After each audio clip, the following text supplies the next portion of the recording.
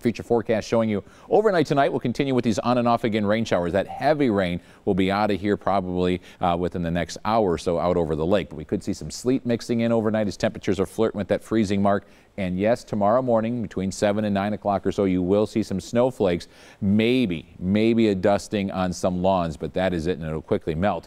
Then by afternoon, we'll clear out a little bit before a little lake effect tries to develop. Literally, this kind of expands it a little bit, but it could be right along the lake.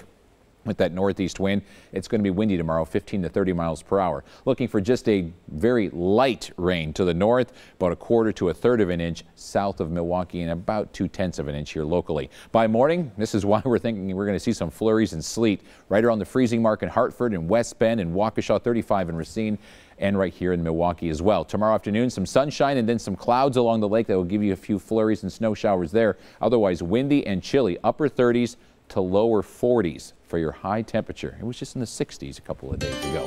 43 for tomorrow, 39 on Sunday. After a morning low of 20, at least the wind will die down a little bit on Sunday. Then we're right back into the 50s. Of course, we head back to work and school, 50 on Monday.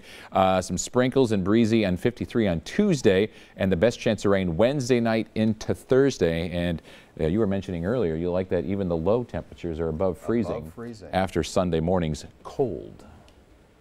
Well, that's okay. We like this weather. It's getting better and better It is getting every better. day.